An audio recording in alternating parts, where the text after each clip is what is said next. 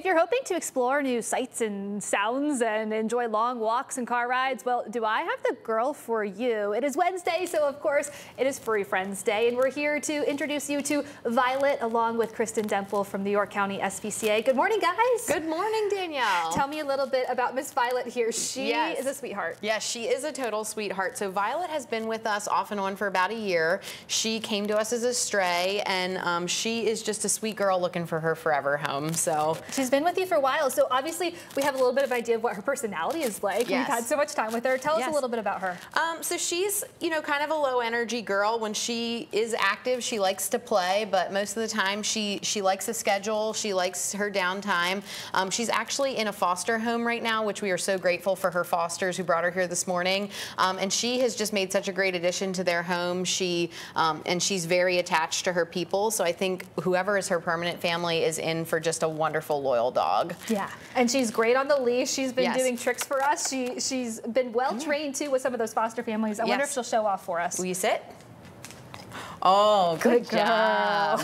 Yeah. What a cutie. Now, because she's a long-termer, we have some benefits if you want to adopt her. Yes, absolutely. So Violet is, she's a long-termer, which means she's been with us for more than 3 months, and any animal in our care that's been with us for more than 3 months, their adoption fee is waived. So if you want to adopt Violet, that fee is totally covered. And because Violet's been in a foster home, you just get so much more information about her personality and how she will be in a home versus what we see in the shelter, which is not always the dog's true personality.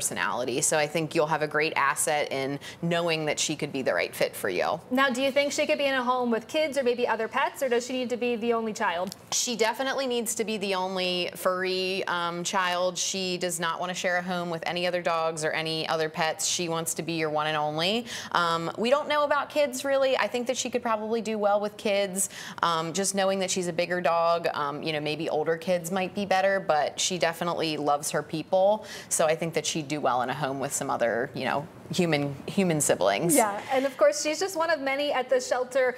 You guys, obviously, we're just featured in Give Local York. We are always helping to, help you guys clear the shelters. Yes. Any events going on? Yes, on May 26th, we have a dog adoption event coming up. So that's a Sunday where you can come into the shelter, meet with any dogs, more than one, and you can take any dog that speaks to your heart and you think could join your family home that day. So we encourage you to apply. If there's a particular dog you're looking for, you can apply on their profile, or you can apply for a dog through our general dog application. So May 26th, apply before that date, but show up at the shelter and see if there's a dog there at the shelter waiting for you. And of course, you have public browsing hours all the time. If someone wants to meet Violet, they need to apply ahead of time, correct? Yes. So Violet, because she lives in a foster home, you can apply for her directly on our website, and we would just need to schedule a meet with her with the foster family. But that's also a great opportunity because usually the foster family can talk to you a little bit and you just get to know so much more about her. So